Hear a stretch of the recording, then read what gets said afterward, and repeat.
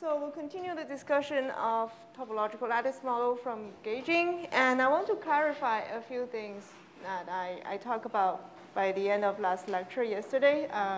So I got a lot of questions about that, so I think I didn't make things very clear. So let me start with some clarification. First of all, if you remember yesterday, what we did is to introduce the toric code and then show how the toric code can be obtained by gauging, doing something called gauging to the transverse field Ising model, right? And in particular to the symmetric phase. And what we did is to take the exactly solvable limit of the symmetric phase and then gauge the global Z2 symmetry such that we make it a local Z2 symmetry and turn it into a toric code by the end of last lecture. Okay, so this is the transverse field Ising model. The transverse field Ising model with a global Z2 symmetry, but then we want to make it into a gauge model with local symmetry that acts on a collection of what we call the matter field and the gauge field all together, like that. And we modify the Hamiltonian such that each Hamiltonian term is now explicitly invariant under all the local symmetry transformations. And the way we did it is, of course, by dressing these Ising coupling terms by some by this gauge field term. Okay. And then we said, okay, so these two terms we just inherited from the original transverse field Ising model, but there would be too much degeneracy in the model because we didn't say anything about how the gauge field would behave, what kind of quantum dynamics they would have. So we want to add some extra term just for the gauge field because the gauge field is just wandering around, don't know what they should do, right? So we said, okay, we want to add the BP term. Okay. And the reason we want to add the BP term is because we're looking for terms for the gauge field itself. So it's a pure gauge term, but we still want to maintain a gauge symmetry.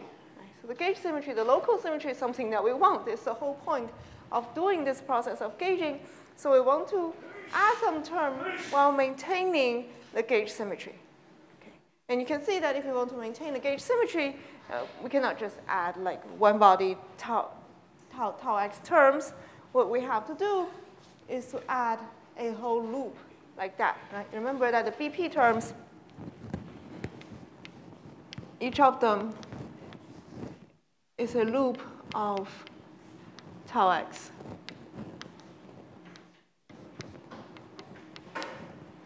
And that turns out to be the minimum term that we can add for the pure gauge field to introduce some dynamics for the gauge field, okay, to relieve the huge ground state degeneracy if we don't include these kind of local terms. Okay, so that's the first thing. So we don't just add BP term because we want the BP terms. It turns out they are the simplest term that we can add while preserving the local gauge symmetry. And secondly, another thing which I said in a very confusing way is I said that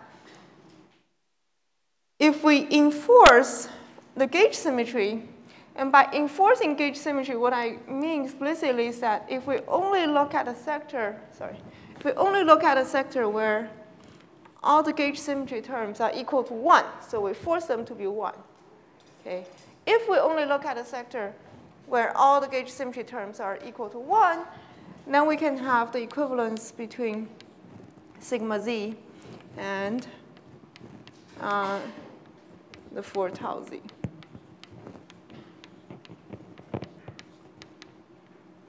Okay, and that is something we used to reduce this Hamiltonian explicitly to the toric code Hamiltonian and show their connection, right? But of course, enforcing all the gauge symmetry to be 1 is different from saying that the model has the symmetry. Usually, if the system has symmetry, then the Hilbert space might transform non-trivially still under the symmetry. For example, if it's a Z2 symmetry, then the eigenvalue can be 1 or -1. Right? That's totally possible. So here we are saying that if we forget about all the -1 sectors, if we only look at the +1 sector, then we have this equivalence And then we can do the reduction, and the model becomes exactly equivalent to the toric code Hamiltonian. But of course, we can look at other sectors. We can just look sector by sector. We can look at other sectors where, for example, some of the local symmetry transformation is equal to -1. Okay. There are other sectors where some of them are -1, but that's just fine because that just means that in those sectors, the sigma z would be equal to the product of tau z times -1, right? So there's still a one-to-one relation between what we consider as a gauge charge excitation and the original symmetry charge excitation. It's just the labeling is opposite.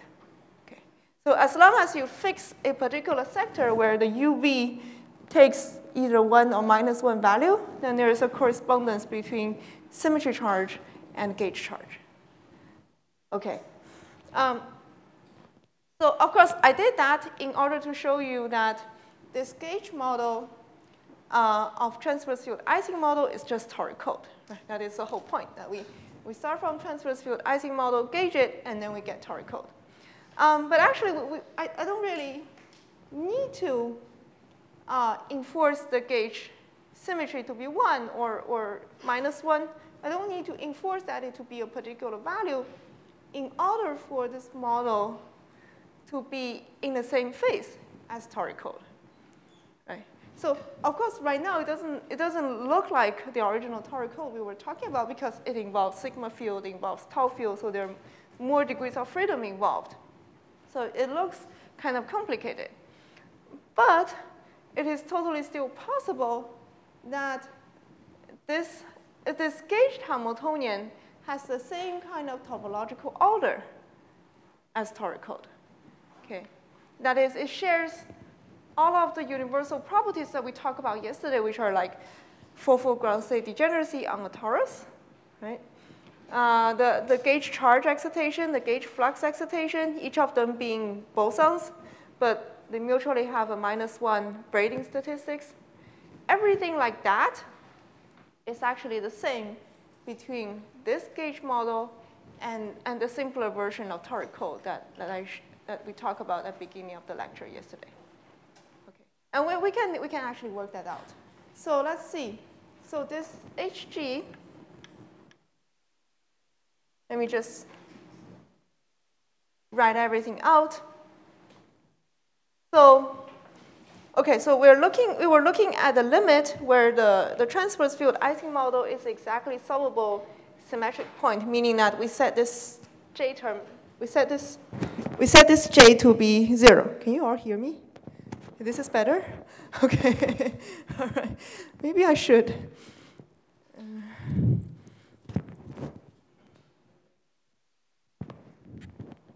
Maybe this is. I was okay? Isn't this much louder? Okay. So I'll just leave it like that. Okay. All right. Okay.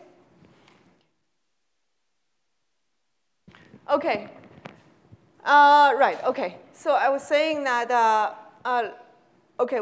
So let's try to see how gauging the symmetric limit of the transverse field Ising model gives us something that's still in the same phase as toric code. Okay, so we're going to look at the limit where J is equal to 0.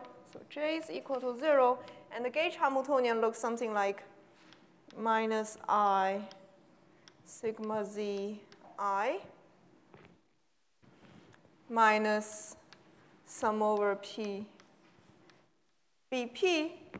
And now, instead of enforcing all the local symmetry terms to be 1, we can just add them as another Hamiltonian term. Okay? And we add them as, well, they're local terms, so we just think of them as something in the Hamiltonian that we can add. And it involves the sigma z and the 4 tau z.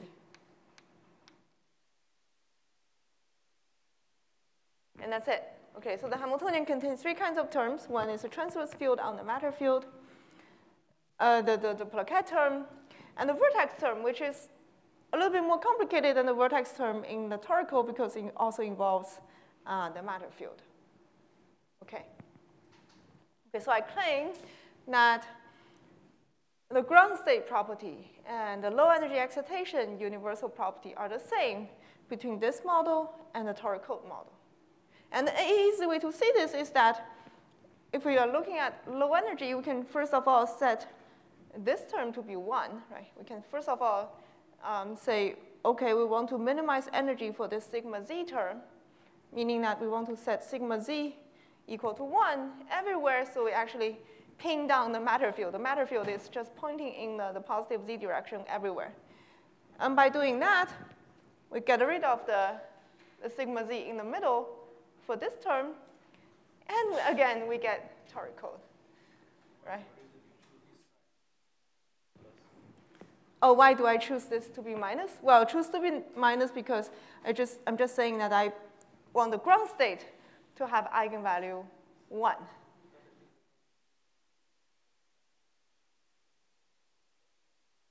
Sorry?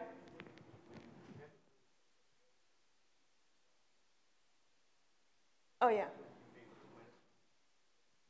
Yes, so this particular choice of a minus sign in front of all this UV term now corresponds to saying that I want ground state to have UV equal to 1.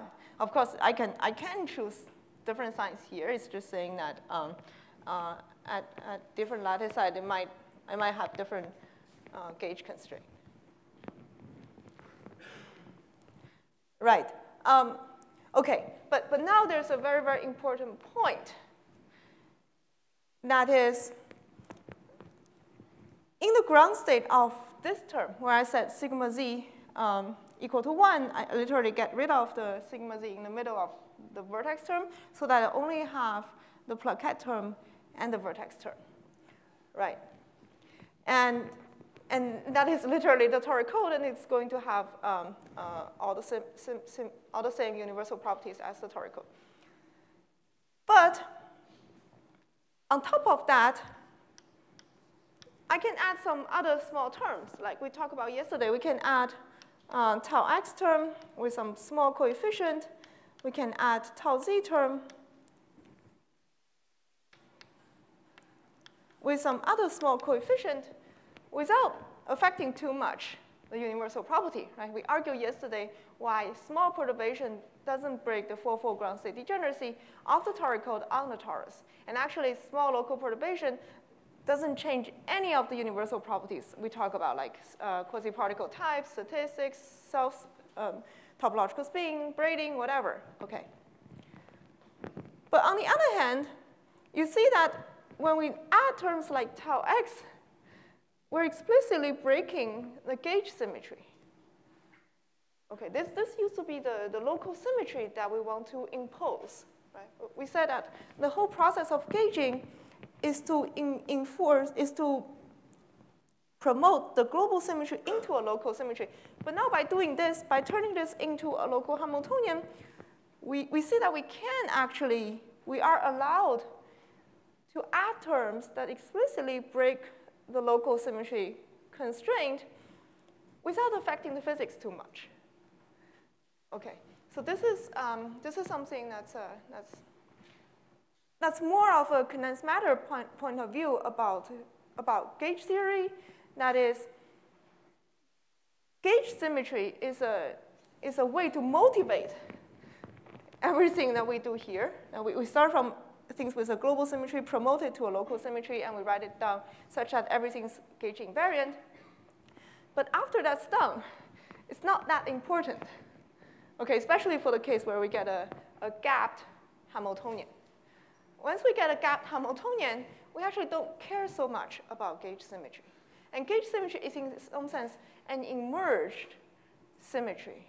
And what's actually emerging is the topological order that's emerging. Okay, it's the ground state degeneracy, it's the fractional excitation, it's the statistics that's emerging out of this whole process. Okay. So we do take the gauge symmetry seriously when we try to say how we want to gauge a model. We started from a model and want to gauge it, and during this step, we want to make sure that we enforce the gauge symmetry, because otherwise we don't have any clue how to do the gauging procedure. But once we did the gauging procedure and we get a gauge model, we actually can relax the constraint a little bit. But not by too much. We cannot put this term to be too big. If it's too big, then something bad can happen. But as long as this is a very small perturbation, all the physics survive in the gauge model. Okay. That clear? Yes. So in this sense, are you saying that topological nature is not protected by the gauge symmetry? Topological what? Sorry. Topological order and the topological nature is not. Yes, exactly. I'm saying that. But somehow it is. Yes. Yes, exactly. So from gauging, we get there are some interesting topological. But it doesn't mean that it is not. yes. What is your opinion? Right. So that's a good question. So the question is about now the topological order is not protected by the gauge symmetry, whether they're still related in a certain way, right? Yes, exactly. So, so I would say that topological order is not protected in the way that we don't need to enforce explicitly operators like that. We can break operators like that, but there's a sense of renormalized gauge symmetry emerging. Okay, so as long as we stay in the same phase, you can imagine that it's not exactly this operator that's preserved, but there's some dressed version, some expanded version, which would look much more ugly than this one. It may become bigger. It may even have a tail, decaying tail. But there's some version of emergent symmetry transformation in the model. And that literally is, if you see that this is related to the hopping, to the string operator of a flux, right? The flux, the string operator for the flux is the tau z, tau z, tau z, tau z. So this gauge symmetry is something like creating a pair of flux and bringing them around. And that always exists whenever we're in the topological phase. So you can say that maybe on a larger scale, you can always do this process of creating a pair of flux and annihilating them around a circle. And if we're in a ground state, that's always an invariant operation. As long as we don't have excitation in the system, in the ground state, then we can always create a pair of flux and bring them around and finally annihilate them. And that will be the local symmetry transformation in this case. So as long as, or in another way of saying it is as long as we have the same topological order, we always have this kind of symmetry. But that symmetry would not look exactly like this. Okay, it will look different. So in principle, yes. If you give me an ugly Hamiltonian like this, I wouldn't know how to write down exactly the operator, because the operator will look bigger, and it will probably not even be finite, exactly finite size. It will decay. Yeah. So. You cannot write by the local. It's local in some sense because it will be an operator that has a profile that looks like this with a tail decaying, but then I don't know how to write it in an explicit way. Yeah. Yes?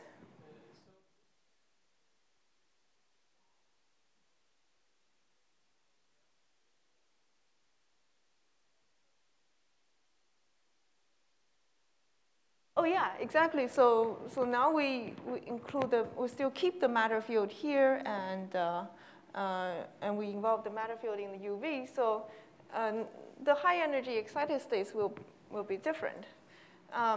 Yeah, but now we care about ground state and we care about low energy excitations, and that will be the same.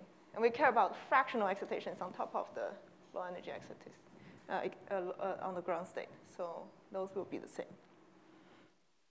And actually, explicitly, we can see that the string operator almost still look exactly the same,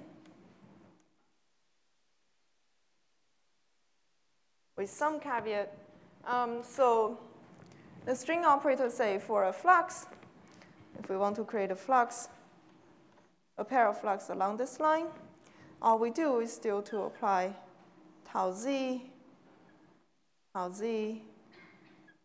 and tau z along the whole way, right? Okay, now if we want to generate, if we want to hop the charges, okay, let's say we want to hop the charge along a line from this point to this point. Okay.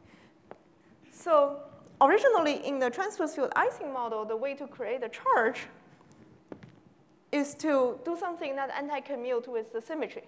We want to do a sigma x that anti-commutes with the symmetry and locally generate a charge. So we do sigma x here. But of course, we cannot just do one sigma x because we want to preserve the global symmetry. So we need to hop the charge onto the next site. We need to do another sigma x here, right? But now we gauge it. After we gauge it, we know that this is not gauge invariant. What we need to do is to add a tau x in between. Okay, so this becomes a single charge hopping step. And we can keep doing it. So we do sigma x, tau x, sigma x. And then we do sigma x, tau x, sigma x again. But the two sigma x cancel each other like this, right? So we just have a string of tau x in between two sigma x. And we can keep doing that so that we actually stretch a line of tau x until we have moved the sigma x to the other end. Okay. So this is the string operator for the charge hopping in this model. And you can see that even though at the end it's stressed by the matter field, in between is exactly the same as the previous string operator we have for the pure gauge theory. And because of that, if you calculate like self-statistics by doing the figure of 8, or if you calculate the mutual statistics between this string operator and that string operator by doing some commutation relation, it's going to be exactly the same. Okay. So of course, the dressing at the two ends, it doesn't really matter.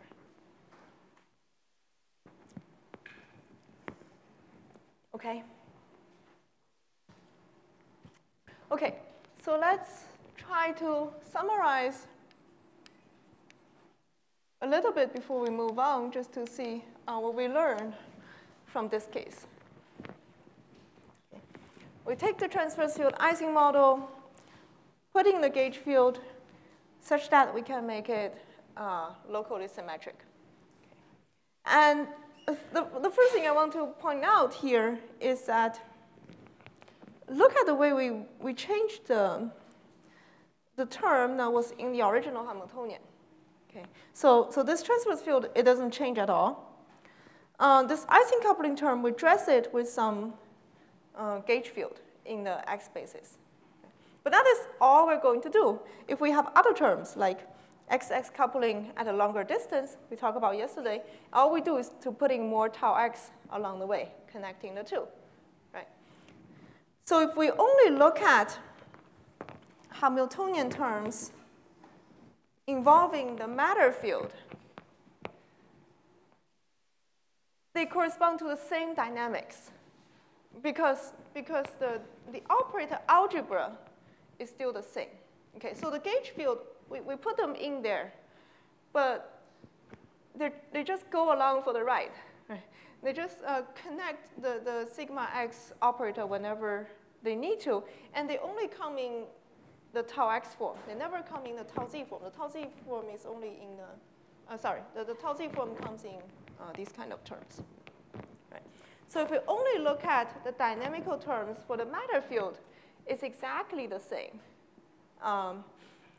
as the original model, which means that whatever the matter field was originally doing, it is still doing the same thing after we couple it to the gauge field. Okay, if it's symmetry breaking, it's symmetry breaking. If it's symmetric, it's symmetric. If it's gapless, it will be still gapless. if it's some non-trivial insulator or superconductor, it's still the non-trivial insulator or superconductor. So dynamics for matter field is the same.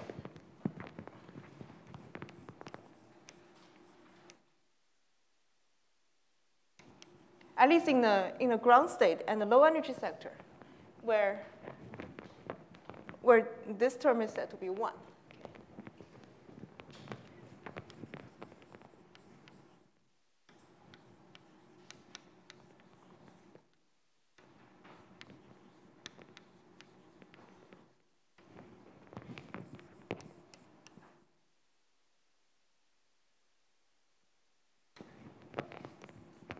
So at least at low energy, when we don't put in extra flux, when the background flux pattern is just trivial, and we don't have flux anywhere, the matter field is just doing whatever it used to be doing. Okay. Of course, the non-trivial thing is how the gauge field get involved. Right. Now there's a gauge field, and the gauge field is doing something, and I want to understand what the gauge field is doing. So first of all, as we saw yesterday, the gauge charge is just something that we inherit from the ungauge model. The gauge charge is simply the symmetry charge before gauging.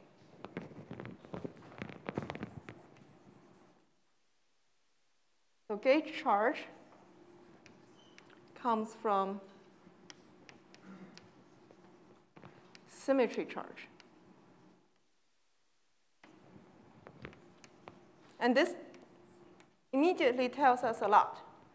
For example,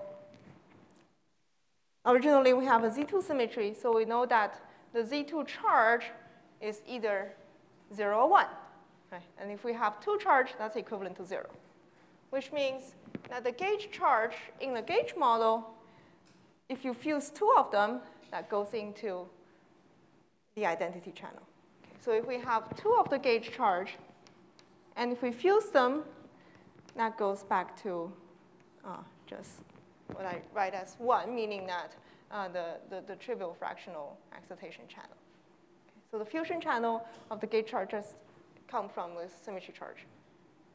And secondly, the statistics of the gauge charge, the topological spin of the gauge charge, is also inherited from the symmetry charge. And in this case, we know we started from a spin model, so the local gauge charge excitations are all bosonic.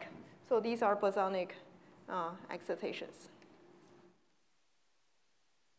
Of course, there can be other possibilities. We can have a model where we have a fermion degrees of freedom, and the fermion degrees of freedom might have a Z2 global symmetry. So fermion model always have a Z2 global symmetry, which is the fermion parity symmetry, and we can gauge that global Z2 symmetry. In that case, the gauge charge will be a fermion. Yes?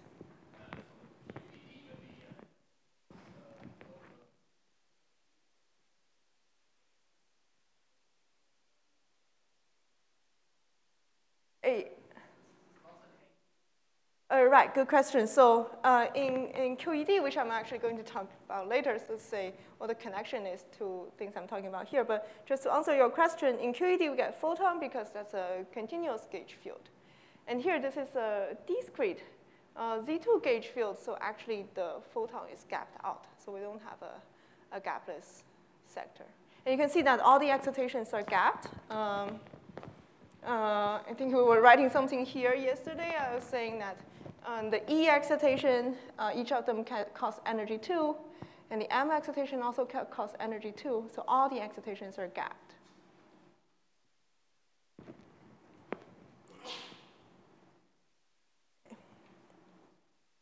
Of course, also in this case, the matter field is gapped. If the matter field is gapless, then it will be gapless.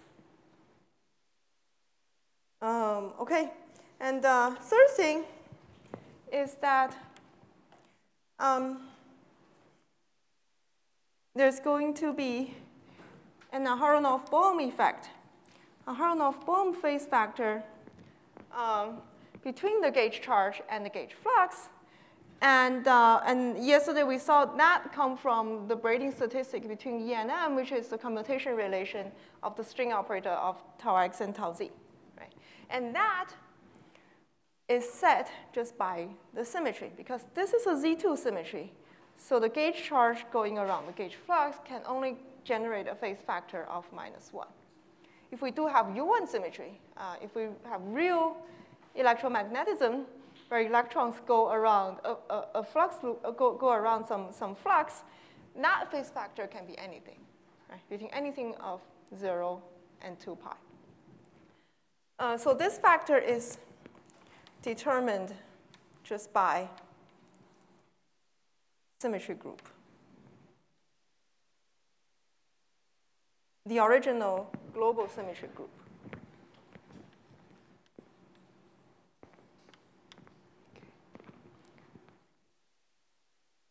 So fusion rule comes from symmetry, and the self-statistics comes from the original model, from statistics of symmetry charge.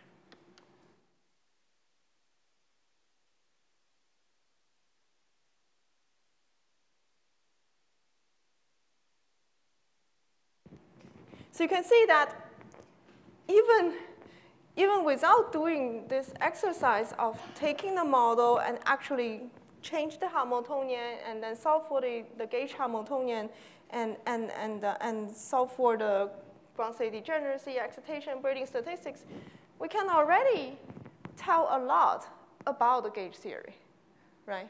We know that the gauge charge has two fields like this. We know the gauge charge has to be bosonic. We know the gauge charge and gauge flux has to have braiding statistics like that. Okay, so that is all just set by symmetry alone. So in a lot of cases, it's actually quite hard to do this exercise. For example, when J is not equal to 0, then the model is not exactly solvable. And you can do this exercise and writing down this gauge Hamiltonian, but it will not be very straightforward to analyze the Hamiltonian. Okay, or in some more complicated models, it might not be very straightforward to analyze the gauge Hamiltonian. But even without doing that, we know we should get at least 1, 2, 3. Okay, this is just guaranteed when we do this procedure of gauging. And the final fourth one is the only tricky place that we do need to analyze the gauge Hamiltonian in order to figure out, which is what the flux is doing.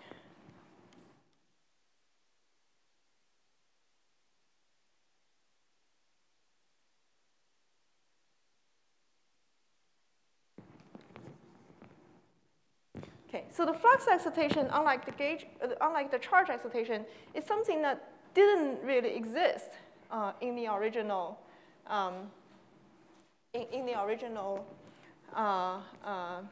global symmetry model, in the transverse field model. Okay, it is something that we add into the model by hand, and of course we were saying that if there's no flux excitation, the matter field is doing whatever it does. But if there's a non-trivial flux pattern, for example, through each of the plaquettes, we can put a pi flux. We can set up the flux configuration such that it is non-trivial. Then that might change the dynamics of the matter field. Just imagine that this tau x, if it takes on non-zero value, it takes on non-trivial value, then it might change the dynamics of the matter field. And exactly because the gauge field, the gauge flux, is something that's involved with the dynamics of the matter field, so the gauge flux somehow knows about the dynamics of the gauge field. Okay. Unlike the charge excitation doesn't really know the dynamics of the matter field. But the gauge flux, it does, and it responds to that. Okay. And it responds to that in a way by changing its own statistics. So of course, in this case, we see that it's the simplest case. It's the simplest model that we can think about. So the gauge flux is doing something very, very trivial. It's a bosonic quasi-particle, and bosonics is the most trivial thing you can think about. Right? But once we go to some slightly more non-trivial state, which maybe I have time to talk about today, then the flux excitation is actually going to respond to that by becoming a non-bosonic excitation. For example, if the state is not a simple transverse field Ising model is not the symmetric phase of the transverse field Ising model if it becomes something called the symmetry protected topological phase, still with Z2 global symmetry, then 1, 2, 3 still holds, okay? And especially 2 and 3 still holds. But 4 is going to change, where the gauge flux is going to respond to the symmetry protected order by turning into a semionic excitation. It's going to change its self statistics. Okay, that's what gauge fluxes do. Gauge flux, they encode the non-trivial order of the original system in terms of its own statistics. Okay. And that's why gauging becomes a useful thing to do, because if we start from some model which we don't know really what is going on, and then you can try to detect for the order by coupling to the gauge field, and then extract and see what the flux term is doing, the flux excitation is doing. Okay. I'm not saying that's an easy thing to do, but of course, ideally or logically, that is a possible path to investigate the original model. Okay? All right. Sorry. Good. So, so this is just trying to summarize what we learned yesterday, and now we're ready to move on. We're not moving on very far away. We're just moving on to the limit where j is much, much larger than 1. Okay. So yesterday we were only looking at the limit where j is much, much smaller than 1, and we'll actually literally set j equal to 0. And now we're going to look at the case where j is much, much larger than 1. So we're going to ignore the second term. We're going to ignore the transverse field Ising term, the transverse field term in the model. And we all know what happens to the transverse field Ising model. The model goes into a symmetry breaking phase. And we're going to see what happens to the gauge theory.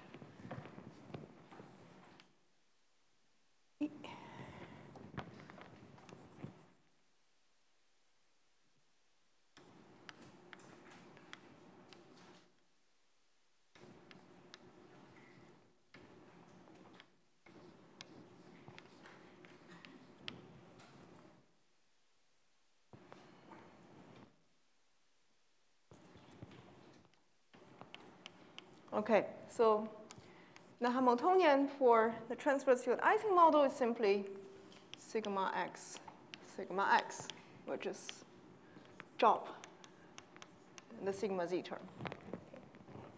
And the gauge Hamiltonian, well, we know how to write it down. We just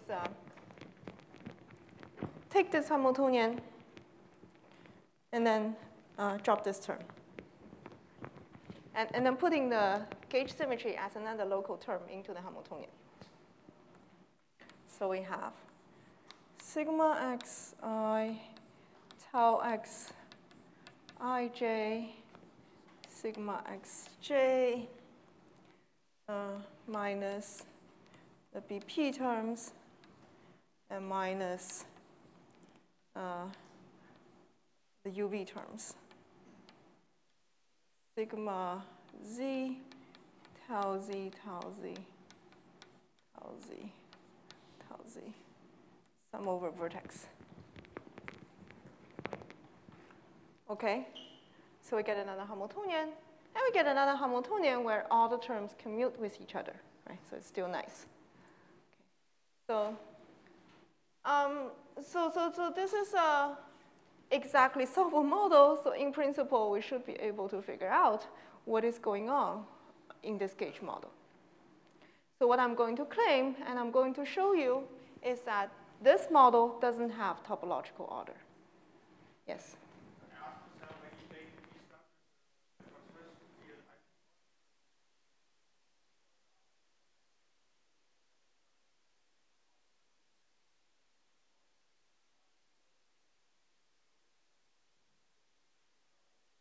Oh, yeah. Right, you're saying that why I'm not dropping all the other terms for the gauge field as well. Okay, sorry. And a better way to say this is that maybe I add a B coefficient here, and now I'm sending B to 0. Okay, I'm just saying that I want to be in the symmetry breaking phase of transverse field Ising model, then I couple to the gauge field. I do want some non-trivial gauge field involved and then couple it. Okay, so I'm dropping this term, but I still do want to keep the gauge field term. So I'm actually increasing the coefficient in front of the gauge field while I do that. Okay. And so I should have put a J here and a B here, and the J here and the B here, and now I'm in.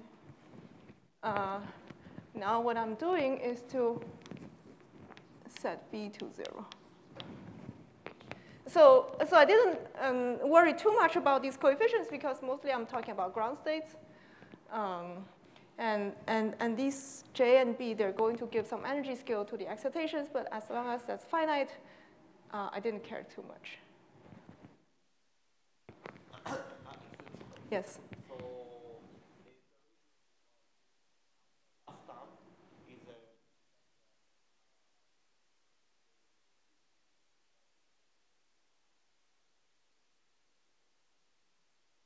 Yes. Okay, so we literally just take the transverse field Ising model where we gauge everything, and then we say, okay, we were originally in the symmetry breaking phase, so we can ignore this term, but all the other terms are just here. I just copy from here. I did nothing. I just copied from this side to the other side. but the last term. Oh, the last term, yeah. The last term, you can always do that. You can always just put it in as an extra local Hamiltonian term. I think this term you can do.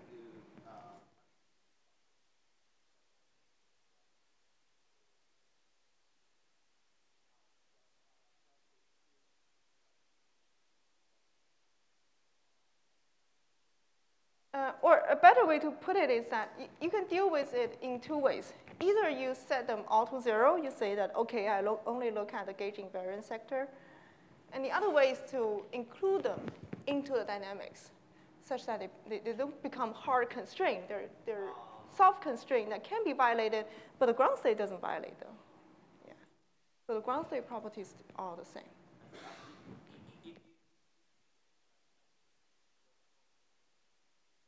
Yeah, so once I involve them in the Hamiltonian, it's not a constraint anymore. The Hilbert space does contain terms that violate this AV term, but at low energy, I don't violate them. Yeah, thanks for the question. Okay, so the goal is to show that this is not topological. Not topological in the sense that there's no ground state degeneracy on the torus. There are no non-trivial fractional excitations, no braiding statistics. Excitations are just local excitations, and they move around, but they don't braid with each other, and we call it not topological. Okay, so this is actually possible to do, and even possible to do as I stand here in class. First of all, you notice that this is exactly solve a model because all the terms still explicitly commute with each other. You can check that. That's how we came up with the Hamiltonian in the first place, right? They commute with each other. So in principle, with some effort, we should be able to solve for the ground state and low energy excitations at least. Okay, and okay, so the way you can see that is first by noticing that the BP term is actually right now redundant. Okay, so the BP term involves tau x, tau x, tau x, and tau x, right, 4 of them. But it's simply a composition of the first term, which is the Ising coupling term, around these 4 edges. Okay, because the first term is like sigma x, tau x, sigma x. And if I do that around the 4 edges of a single plaquette, I cancel the sigma x part and get a BP term, which is saying that if I do get a ground state wave function which has eigenvalue 1 for all the sigma x tau x sigma x term, then I automatically satisfy, I automatically have eigenvalue 1 for the BP term. Right? So BP term is kind of redundant. We need to only look at the first term and forget about the BP term in this case. Okay, just forget about it. Of course, this is only true if we're looking at the ground state where everything is eigenvalue 1 for the first kind of term. Okay, so now we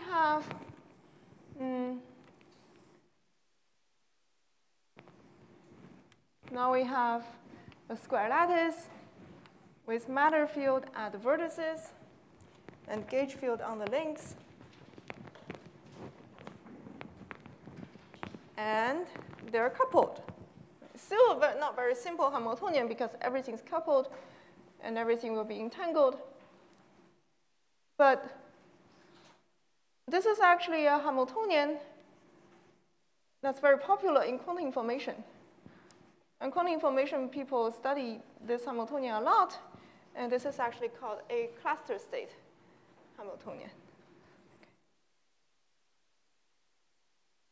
Okay, so the kind of term that we have in the Hamiltonian is sigma x, tau x, sigma x, and then sigma z, tau z, tau z, tau z, tau z. Right? We have two different kinds of terms.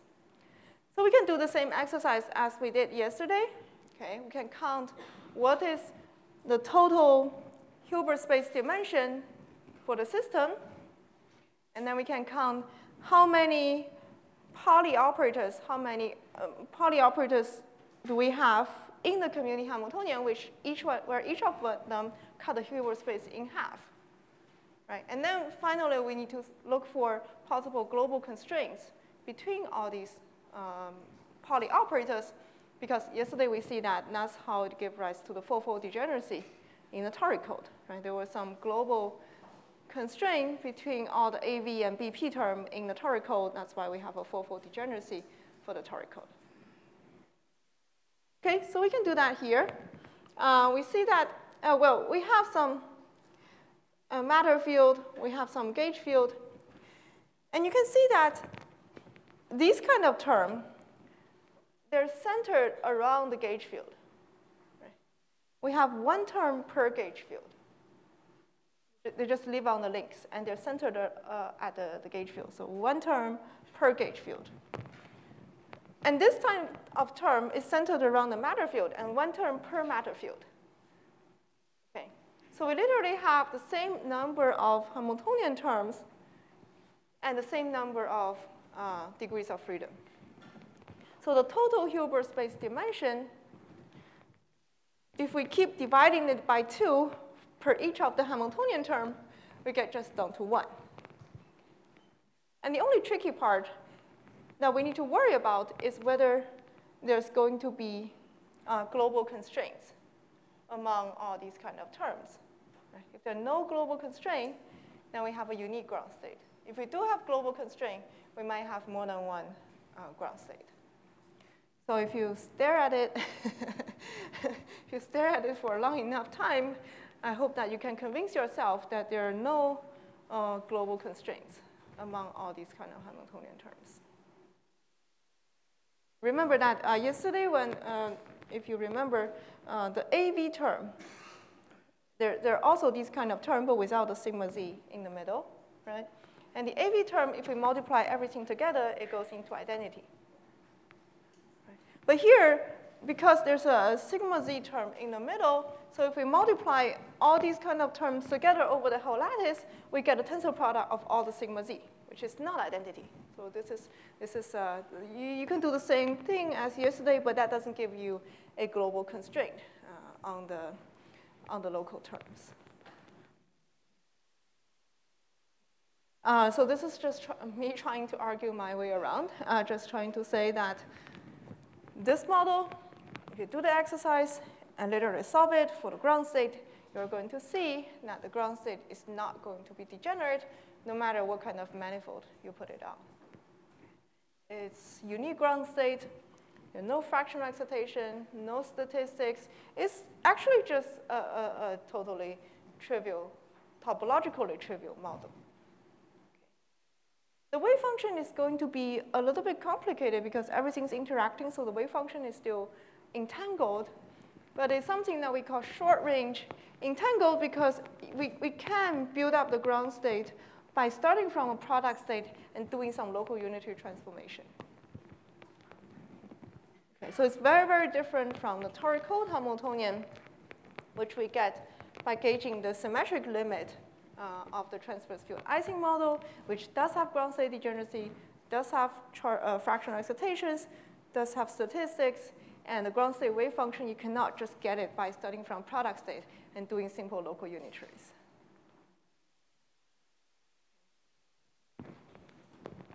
Okay. Okay, so what is the punchline here? What am I doing? I take the symmetry breaking phase, couple it to the gauge field. And the coupling to the gauge field procedure, of course, is generic. It's something that we can do for whatever model that has global symmetry without any relevance to what the phase is for the original global symmetric model. And then I see that the gauge model is not topological, okay? Something trivial. How does that make sense? And that makes sense if you have heard of the term Higgs. Assume everyone has heard about Higgs, the Higgs particle, the Higgs mechanism, but probably in a very different context. Right? You heard about Higgs, about how the Higgs particle was discovered at LHC, and how it gives mass to all the fundamental particles. And maybe you have also heard about it in terms of superconductors. Superconductor also undergoes so-called, it also is an example of Higgs mechanism. And it's a Higgs mechanism with respect to the electromagnetic field. Okay. So there are two places where Higgs is usually mentioned. In the standard model, In a standard model, the Higgs mechanism involves the electroweak interaction. Okay. So in the standard model, there's a SU2 gauge group and a U1 gauge group. And these are the gauge group that are responsible for the weak interaction and electromagnetic interaction. And it turns out that this gauge group is breaking down to just U1. It started from a much larger gauge group and gets reduced to U1. And this U1 turns out to be the electromagnetic gauge field, giving rise to photon, electromagnetism, and everything. On the other hand, we have superconductor.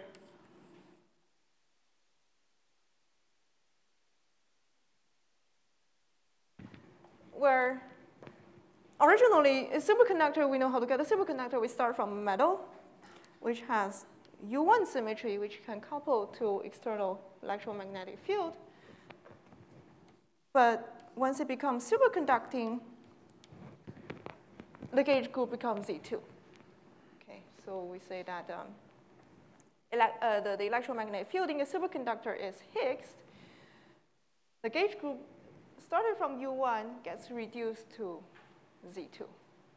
So Higgs, if you want to have a very simple, very naive way of understanding what is Higgs, it's a reduction of gauge group. Okay, so reducing gauge group from a bigger group to a smaller group. This is my naive interpretation. Of course, there's much more to Higgs than this, but this is like the minimum version of understanding what is called Higgs.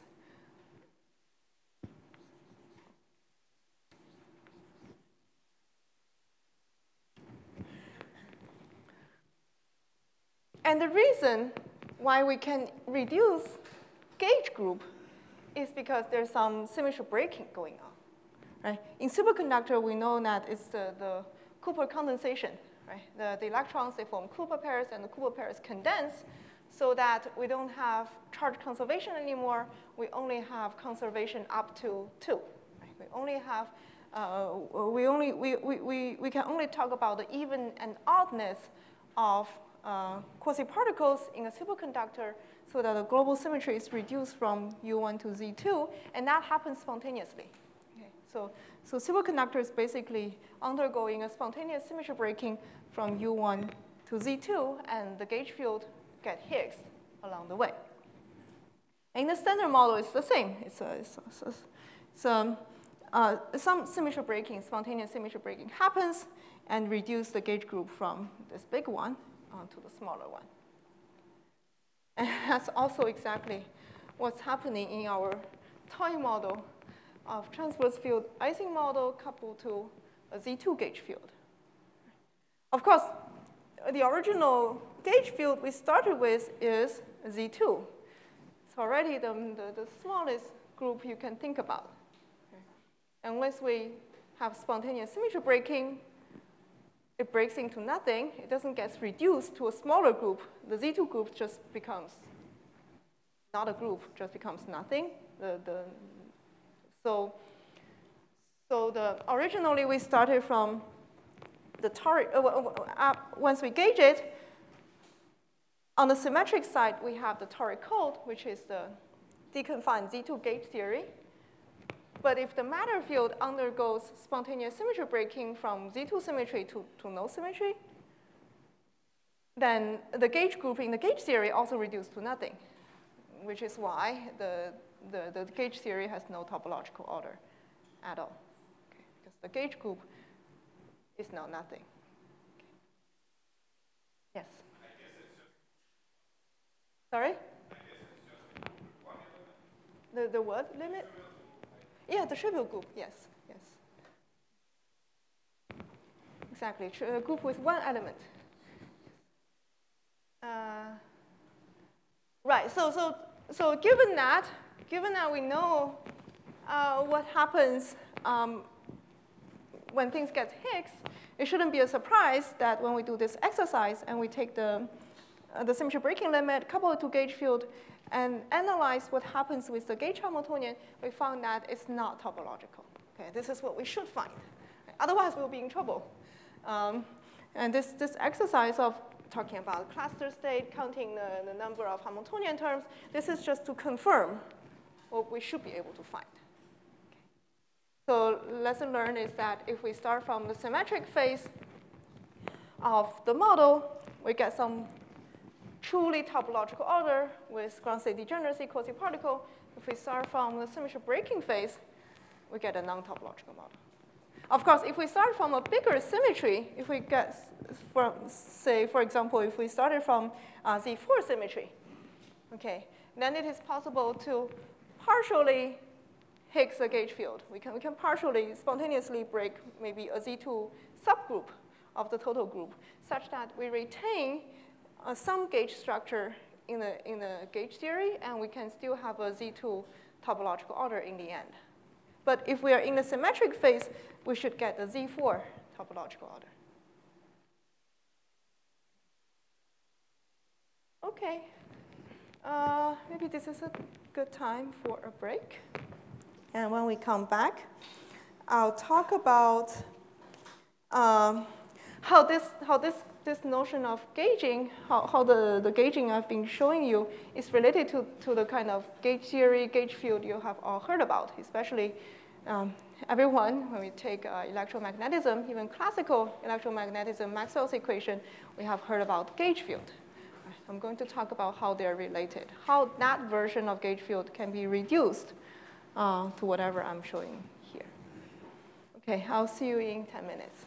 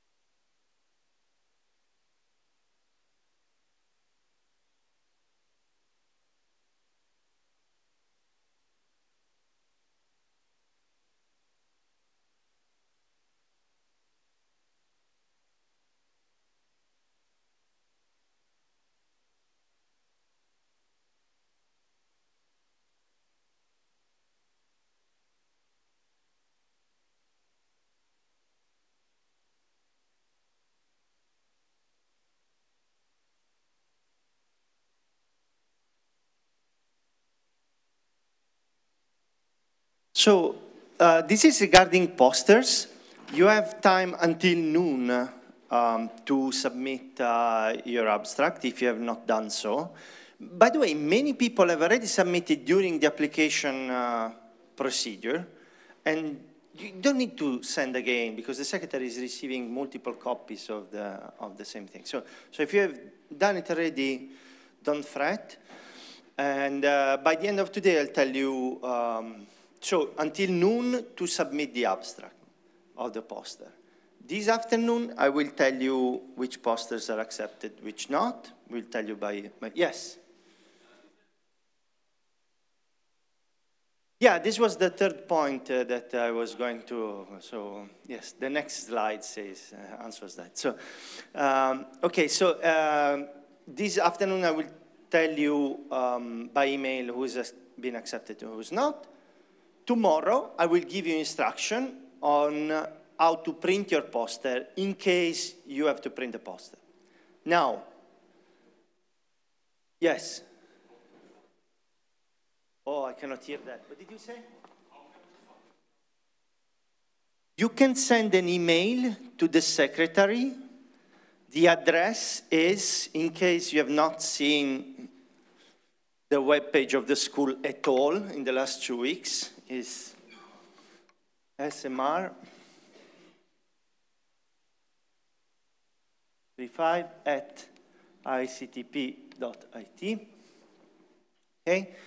Tomorrow, I will give you instruction on how to print a poster, in case you need to print. By the way, how many of you already have it printed? Okay. Those of you who have printed, please do not ask to reprint it because you found that there was a minus sign that should have been a plus or things like that, because it costs us 10 euros per poster, okay?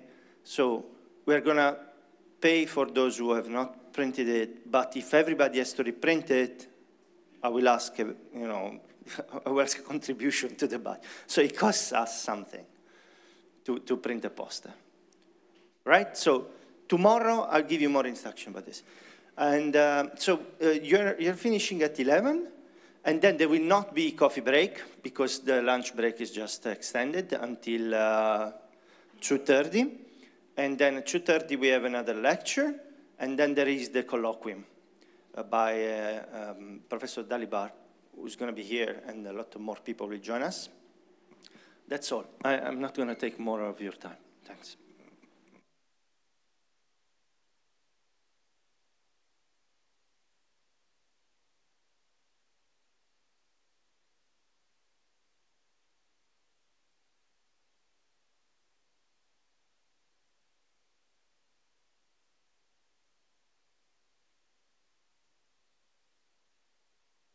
Oh, okay, now it's up.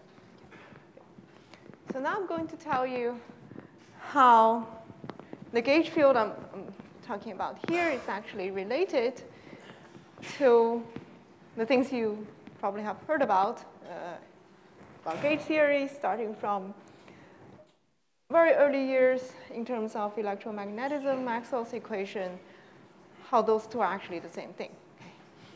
It might not look like that at all when I wrote things down over there. Maxwell's equation. So let me remind myself what Maxwell's equation looks like. Of course, Maxwell's equation is classical physics. Okay? When Maxwell wrote down his equations, it's not quantum mechanical yet.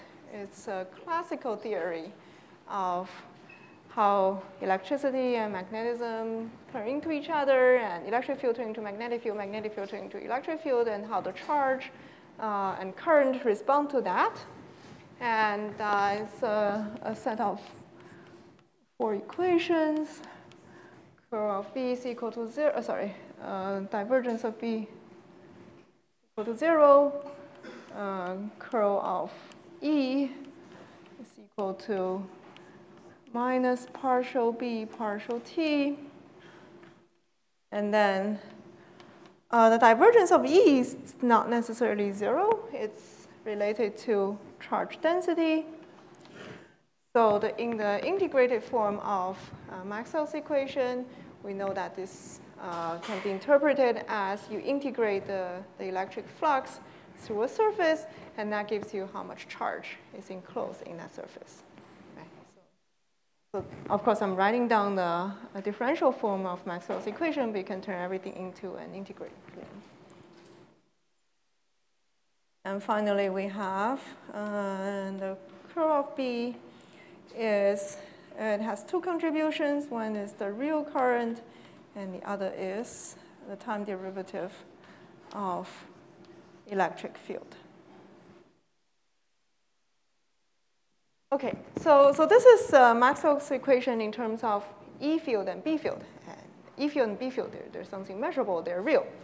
But what people notice is that we can introduce some fictitious field, the A field and the phi field, the vector potential, and the electrostatic potential to simplify the equations. Right? And in particular, if we set the magnetic field to be the curl of A, then we automatically satisfy this equation, because the divergence of a curl is 0.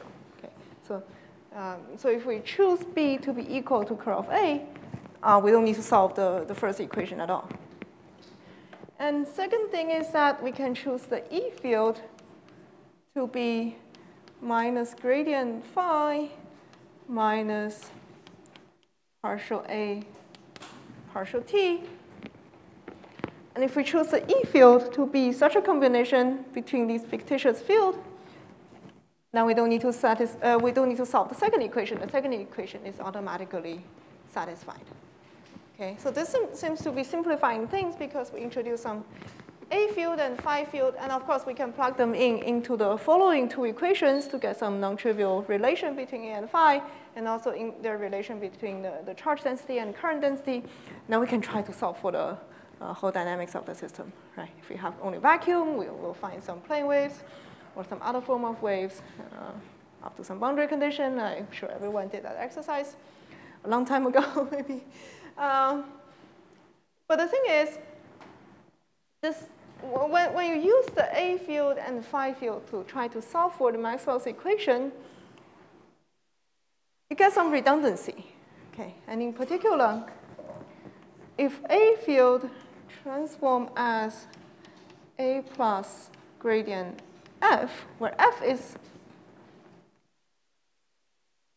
any function of space-time. And let me just write space. Just restrict to space. Phi is, if F is any function of space, and then phi goes to phi minus partial F. I guess I need to put in the time coordinate anyway. So the time derivative of F, and F is again a function of space-time.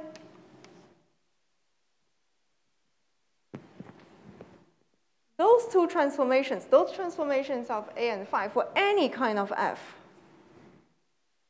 give you the same E and B. Okay, you can plug in this transformation and see that it doesn't affect E and B at all. Okay, so in classical electromagnetism, the A field and phi field are considered as something that's fictitious, as something that we just introduce for the purpose of mathematical convenience. But once we solve the equation in terms of A and phi, and we try to get back to E and B, we need to remember that not all different solutions of A and phi are actually physically different, because they might give rise to the same E and B, and in particular, any two different solutions related in this way, they're actually physically the same. So gauge symmetry in that case just represent a redundancy in our attempt to change variable in the Maxwell's equation. It's something that's fake. That's something that we should get rid of. But it simplifies the equation, so we do it anyway, but we need to get rid of it in the end. And now, people go to quantum electromagnetism called QED, quantum electrodynamics. And a big realization when we go quantum is that the A and phi field are not fake. They are real. Okay. There's something that actually exists, and there's something that's actually fundamental. And the B and E field, on the other hand, become something that can be derived from the A and phi field. And the reason people think that way is exactly because of the Aharonov-Bohm effect that we talked about yesterday. Can put a current-carrying solenoid where there's a current going through, generating some magnetic field, but the magnetic field is confined within the very, very thin solenoid. You have a configuration like that, the magnetic field, leaking of magnetic field out of the solenoid is very, very small. However, if you put some electrons, and electrons might go along some path around the solenoid, but at a distance that's very large away from the hole, such that the magnetic field in the region outside is literally just 0. But the electrons going around the solenoid still feels the existence of the electromagnetic field by changing the phase factor of its wave function. And we know what happens when the wave function changes phase factor. The interference pattern that we get at the final screen will shift its location. Right? So the experiment is done like, originally you don't put any current in the solenoid, so there's no flux through the hole, and you get some interference pattern. And then you turn on the current and increase the flux through the hole, and you see that the pattern will shift. That's because along the same trajectory, the electron will accumulate different phase shift along the trajectory such that the interference maximum is moved from here to here, and the minimum is moved from here to here.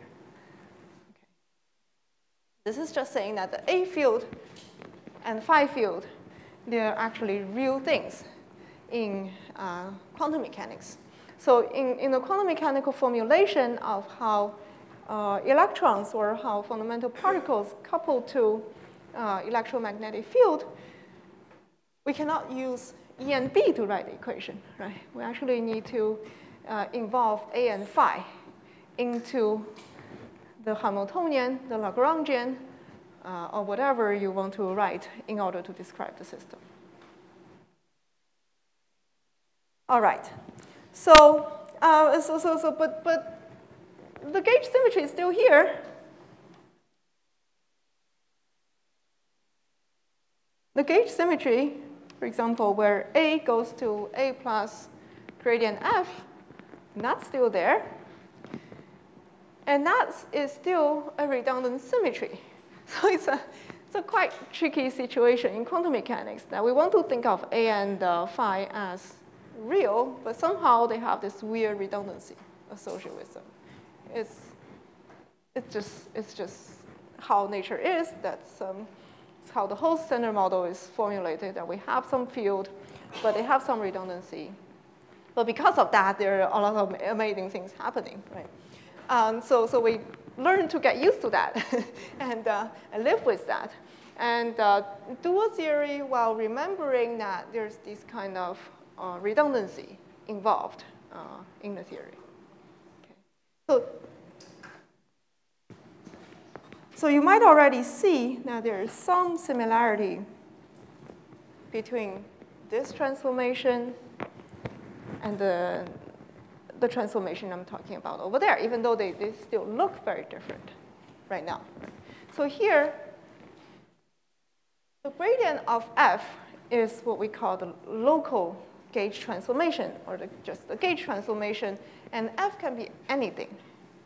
Right? F can be any function, and in particular, it can be a delta function, localized in space. If F is localized in space, then only and the A field that's right next to it gets transformed. Everywhere else, it stays the same. Okay?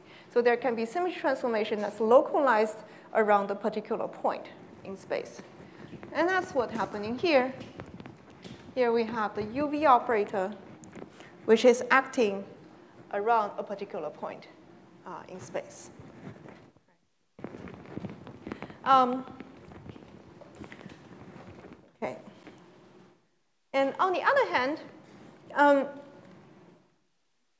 in the quantum theory of electrodynamics, we not only have the gauge field transform like that, at the same time we have the matter field, which is, well, the electrons moving in space.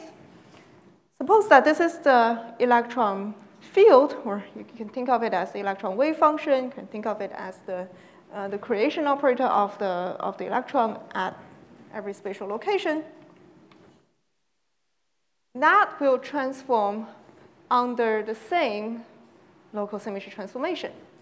And, well, as you can imagine, the way that the matter field will transform is by accumulating certain phase factor. Right? And that phase factor is exactly this F. Probably want a minus sign here.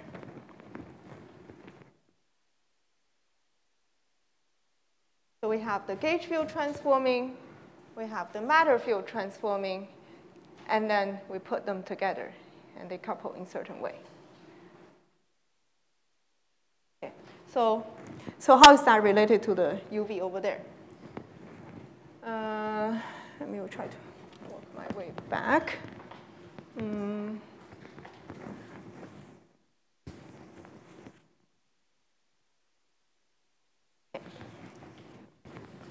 So the first thing we want to do is to put things on a lattice, right? Because the toric code, we did it on the lattice. So let's try to put the electromagnetism also on a lattice.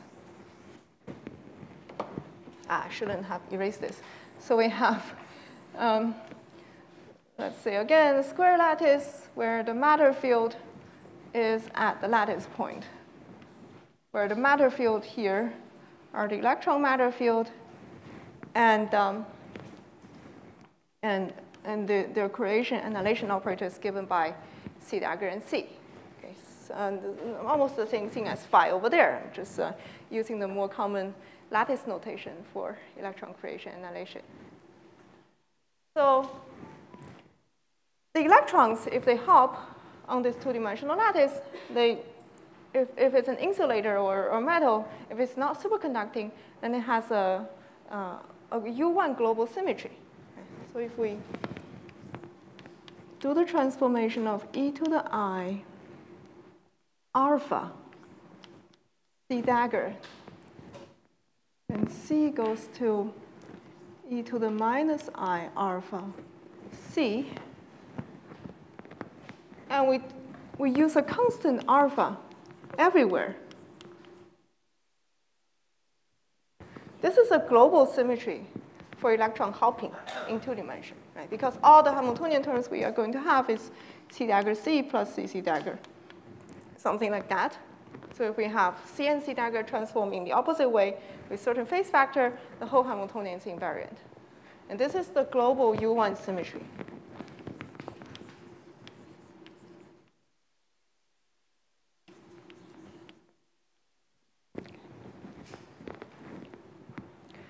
Okay. But now, we're not satisfied with just being globally symmetric. What we want is local symmetry. We want to promote this coefficient alpha to be a local thing, meaning that we want alpha to have spatial dependence. So we want local symmetry such that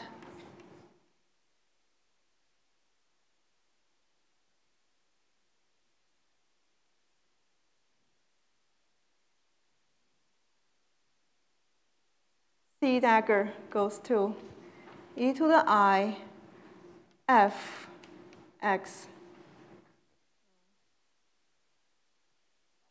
C dagger, and C goes to e to the I minus I fx C dagger.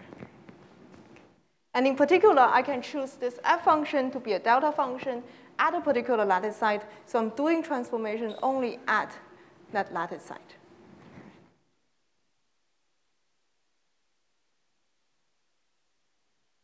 Okay. So this is how the matter field transforms. But, well, if we want to make the symmetry local, we need to pay the price of introducing gauge field. Well, the gauge field, as you can imagine, they now live on the edges.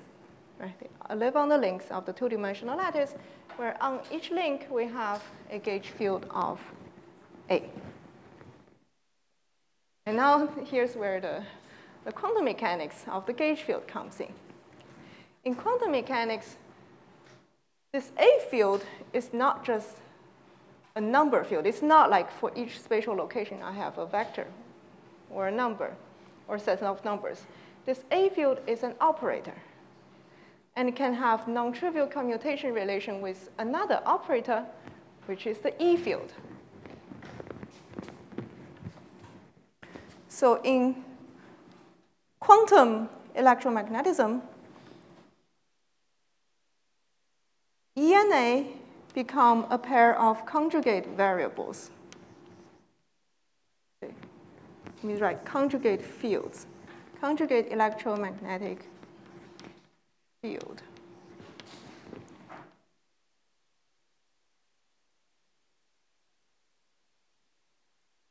So of course, E and A are both vectors. So let's label their directions by A and B, and their location, spatial location as X and X prime. And the commutation relation is given by I delta AB delta X X prime. So on the lattice, we'll have a quantum degree of freedom on each link whose conjugate variable are given by E and A. And on the lattice, we'll choose the direction of E and A just to be along the direction or perpendicular to the direction of the edge. So it's on each edge, there's a fixed direction. But this is a quantum mechanical degree of freedom, and E and A don't commute. And if you look at the commutation relation, it's pretty much like a rotor degrees of freedom or harmonic oscillator, where conjugate variables have commutation relation like that. This is just what quantum mechanics do. In quantum mechanics, E and A are not mutually independent variables. They have non-trivial commutation relation, meaning that they cannot be measured exactly at the same time. And in particular, this E field, once we put it on the lattice,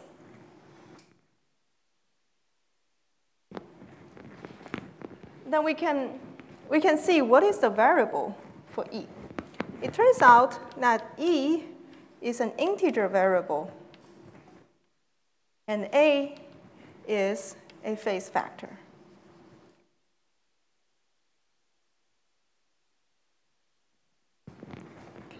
So E is an integer variable taking value from 0, plus minus 1, plus minus 2, and all the way up. And A is a phase factor taking value between 0 and 2 pi.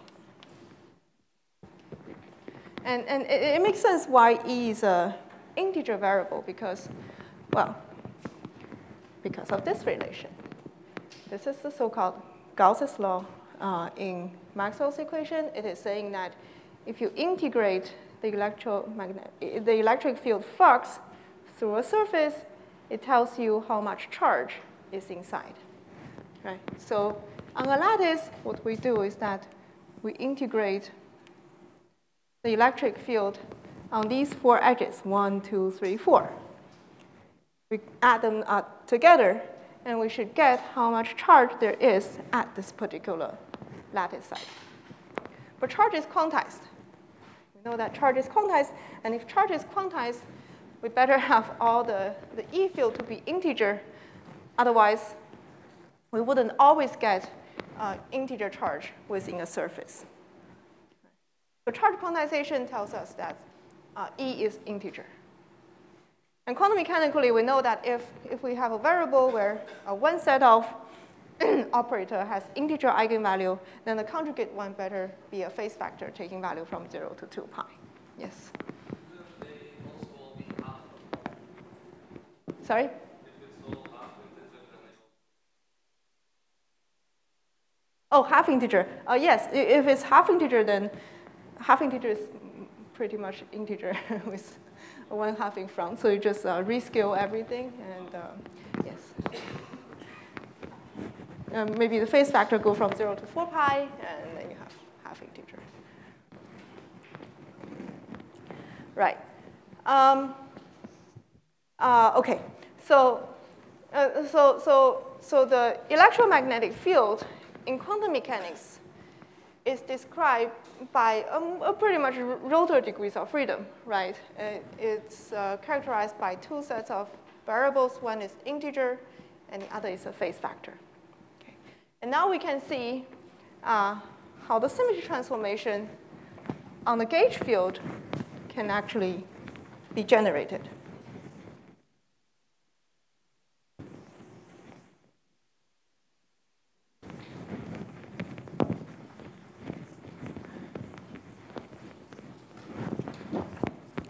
Well, we know what the gauge transformation does. The gauge transformation takes A and send it to A plus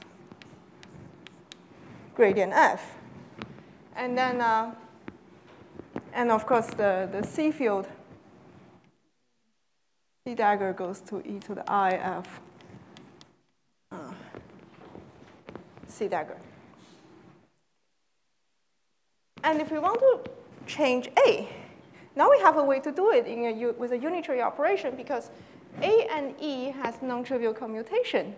So if we make a unitary operator by doing like something like e to the I something, like what's a good notation? Like beta E, and use it to conjugate A.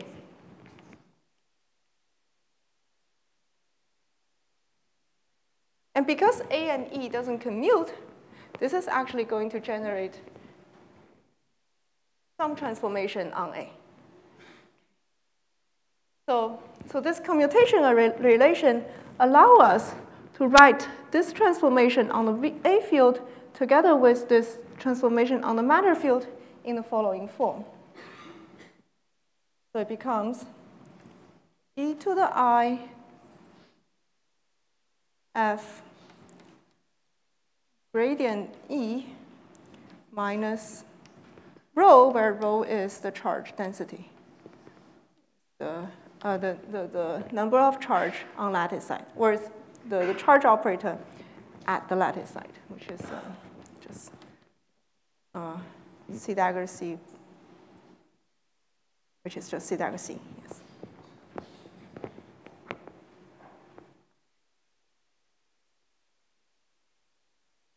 Okay. So this is now looking more and more like what we have over there. So it has two parts. One, it involves e to the IF rho, which involves the symmetry charge per lattice site. And the second part is e to the I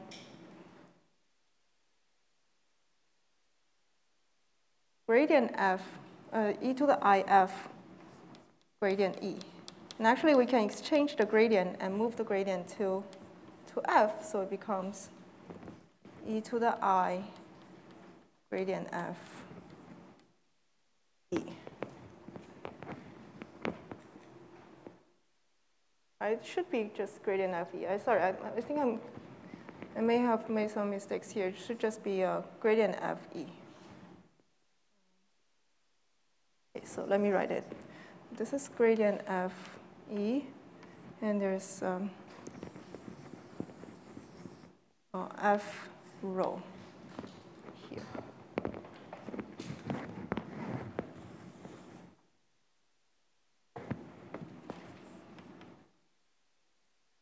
Yes.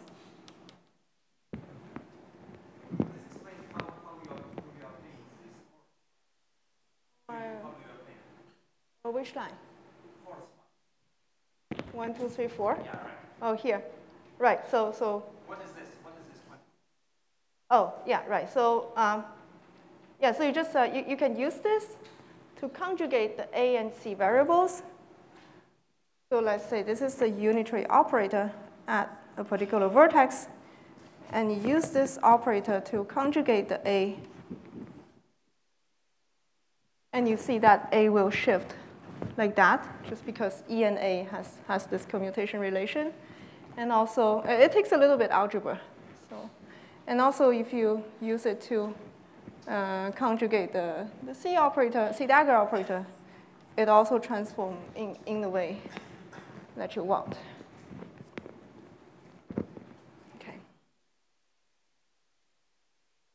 Right, so decomposing into two parts. One is a rotation generated by the symmetry charge on each lattice site, and the other is the rotation of the gauge field generated by the E field, generated by the electric field on the vector potential part of the gauge field. Okay. Yes. So here you.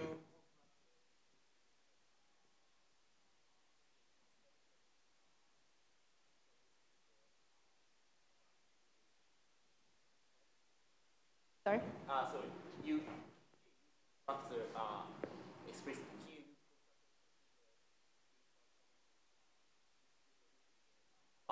Yes. Yes. This is a unitary that I want to apply in order to generate these two transformations. And apply it in the way that I conjugate the variable. Like in quantum mechanics, that's how we do transformational operators.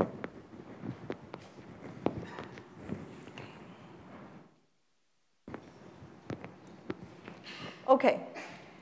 And by restricting to the lattice, I can just choose f to be a delta function, delta at a particular location, such that this is just rotation on a particular lattice site.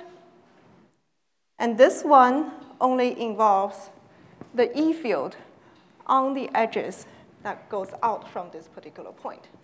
Right? Everywhere else, the transformation will be trivial. It's only at the site and also on the edges. So it's almost looking like what we have over there.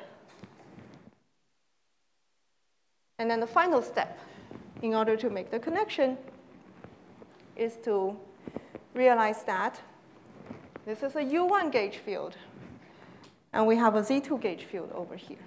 Okay. And when we go from a U1 gauge field to a Z2 gauge field, a lot of things can change. For example,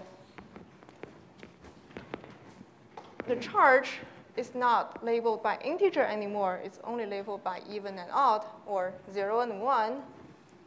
So the E field also takes value in 0 and 1.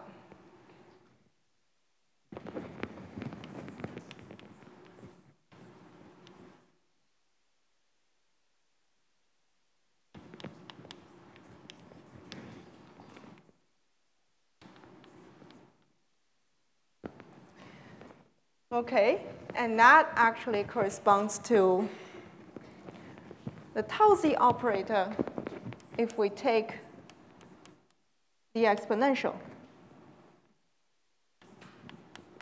of E. Right. So tau z is the exponential of E and takes value in plus minus 1, as we would want for a Pauli operator. On the other hand, the A field also needs to get a Z2 character to it. And the way we reduce the A field from a U1 to Z2 is by defining this tau x operator as e to the I integration of A along this edge. And we require this integration to be either 0 or pi. Okay, So it has to be either one of the value. And again, tau x retains value of plus minus 1, which is exactly what we want for a Pauli operator. And what's nice about this is that you can check that tau x and tau z defined in this way, they anti-commute with each other, which is exactly, they anti-commute due to the commutation relation that we have over there between the E field and the A field. And anti-commutation relation is exactly what we want for the Z2 gauge field, right, in toric code.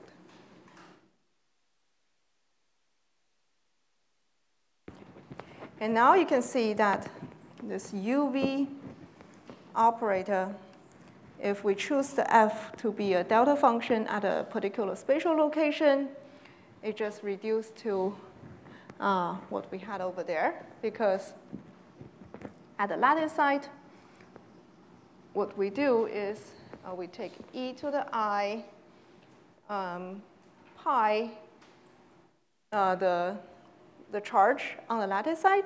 Here it has to be pi because it's a Z2 charge. And we can have the charge to be either 0 or 1.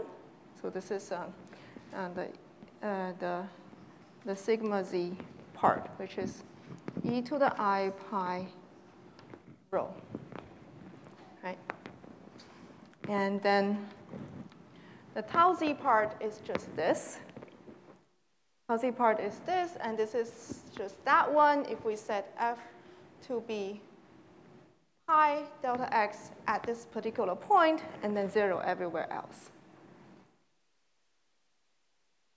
So this is tau z is equal to e to the I pi.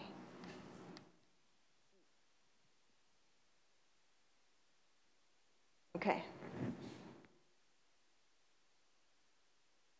So see that when I define toric code, when I say, okay, this is the local symmetry I want, I didn't just create something totally crazy. And this comes from electromagnetism. It comes especially from the quantum version of electromagnetism and how the gauge field would couple to the matter field. And on a lattice, with discrete gauge group, this is exactly how it should work. Okay.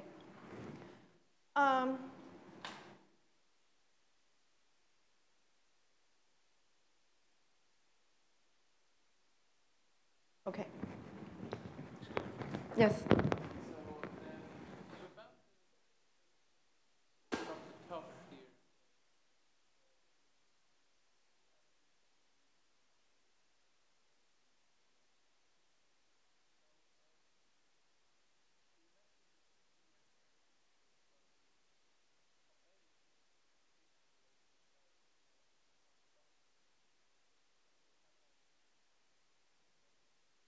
When they're on the same edge, they don't commute. Yeah, so for the same degree of freedom, they don't commute.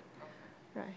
So basically, we're introducing some bosonic degree of freedom, some rotor degree of freedom to describe the gauge field.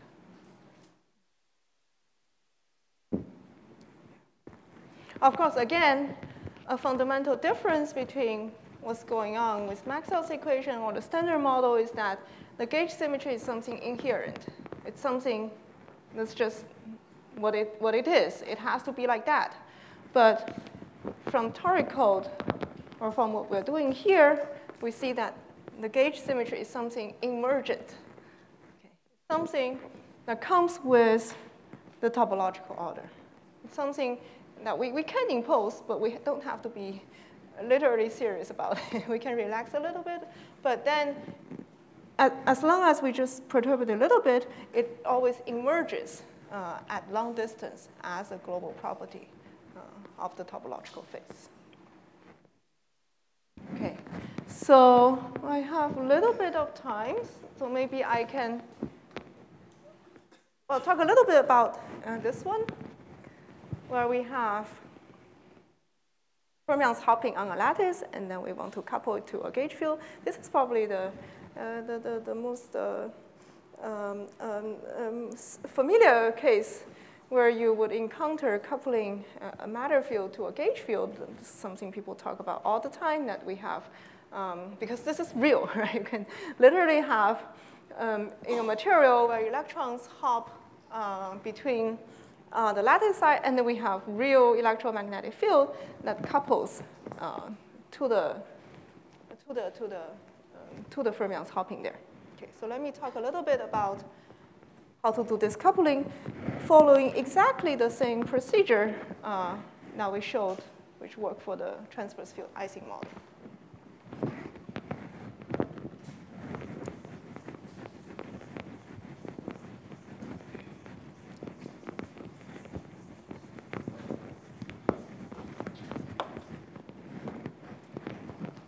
Okay, we have, again, two-dimensional lattice.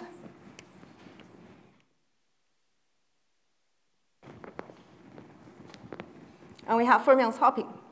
So on each lattice side, we have C dagger C, and we can create or annihilate fermions. And the fermions can hop, meaning that we have some term C dagger C plus CC dagger between each bond. Okay, and then how do we couple it to gauge field? Okay, we're coupling it to gauge field, meaning that we want to put some vector potential along each edge. Okay, so there are actually different situations that people talk about. In the simplest case, in actually a common discussion, is where we don't consider the gauge field as quantum mechanical gauge field. Okay, we just consider some classical gauge field, and that's totally legitimate, especially in common condensed matter setting where we just add some electric field or magnetic field to our system, and we don't consider the quantum dynamics associated with that. Right? We just consider that the field is there, we add it by hand, it's so strong that its dynamics is not going to be affected by the electron in the system. Okay. So if we take that limit, if we think that the electromagnetic field just exists in the background, and we don't need to consider the back and forth interaction, not interaction. We don't consider the back action on the electromagnetic field by the matter field in the system. Then we just treat the electromagnetic field as something fixed, which means we fix the A into a certain pattern, or we fix the flux within each plaquette to be certain value. And then the electron will hop according to that. And the way this A field will change the hopping is by changing C dagger C to C dagger e to the IA C. Right. Exactly the same as we would do the coupling for the Ising one. So for the Ising one, we put in between a tau z term. Where is it? Here. Sorry, we're putting in between a tau x term. And this tau x term is exactly the exponential of the A field, of course, integrated along the edge. And that contributes an extra phase factor to your hopping. Okay. And if you have non-trivial flux pattern, then this change of phase factor is something that's actually going to change your dynamics. So this is one. This is just treating the electromagnetic field as the background. On the other hand, you might consider a situation where the electromagnetic field is actually dynamical. It's quantum mechanical. So we actually need to think about them as a quantum mechanical degrees of freedom whose dynamics might be affected by the matter field in the system. Right? And in that case, we literally need to consider them as a set of conjugate variables by E and A, and we need to do something like this. Okay. We need to take the hopping term. Imagine that this is the hopping term. We take the hopping term, modify it such that it's gauge symmetric. Add the flux term. The flux term is just saying that I integrate A around the full circle, Or I can do the unitary version of it. I can integrate A and take the exponential of it and multiply over the whole circle. That should give me identity. And then I also have gauge symmetry. I put that together, and I have a full quantum mechanical description of quantum mechanical matter field coupled to quantum mechanical electromagnetic field. Okay, so one final thing. If we have a superconductor, we don't have just an insulator. If we have not an insulator or metal, if we have a superconductor, which involves terms like delta C dagger, plus delta star CC, right? So this is the kind of term you will see in a BCS Hamiltonian, where you have a mean field, Cooper pair terms for Cooper pair creation and annihilation. If we have these kind of terms, they break the U1 symmetry. If you're still trying to do this kind of symmetry transformation, that kind of term is not symmetric anymore unless this alpha is equal to pi. Okay. So the U1 symmetry gets reduced to a Z2 symmetry when we go from a metal to a superconductor, something I mentioned just now, so that when we have a superconductor Hamiltonian, we cannot couple to the usual electromagnetic field. We need to couple to the Z2 gauge field, like for the Ising model. Okay. And so now in this case, we don't have E and A as the gauge field. Instead, we have tau x and tau z as the gauge field. But we can still couple them to that tau x and tau z gauge field. Okay. So the thing we need to do is to insert between here a tau x and insert between here a tau x. Okay. And we do the same procedure. We take the Hamiltonian, modify the Hamiltonian, add the flux term, add the gauge constraint, and then you can ask, what is that phase? Okay. Different superconductor actually give rise to different gauge theory. There's still Z2 gauge theory, but with fermionic charge this time, right? Because we know that the charged electrons, or at least Bogoliubov quasi-particles, so they are fermionic, and they should have pi statistics with the flux, but other than that, how the flux should respond, how the flux should behave, what kind of statistics does the flux have, is related to what kind of superconductor we started from.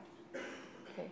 And if you're interested in this, this is what Kitaev wrote about the 16-fold way in his big paper, Anyons in exactly solvable models and beyond, and that huge 130-page paper. Okay. Yeah, so I won't go into that. If you're interested, you can read it.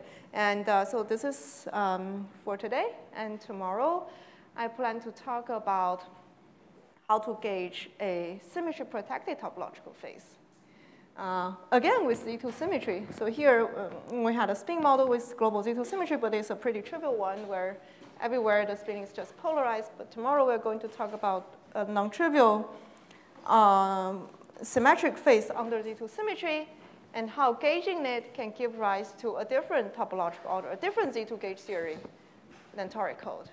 And finally, I want to go a little bit beyond, talk about how to gauge system with subsystem symmetry, something called subsystem symmetry, into something that people recently got very interested called fracton order.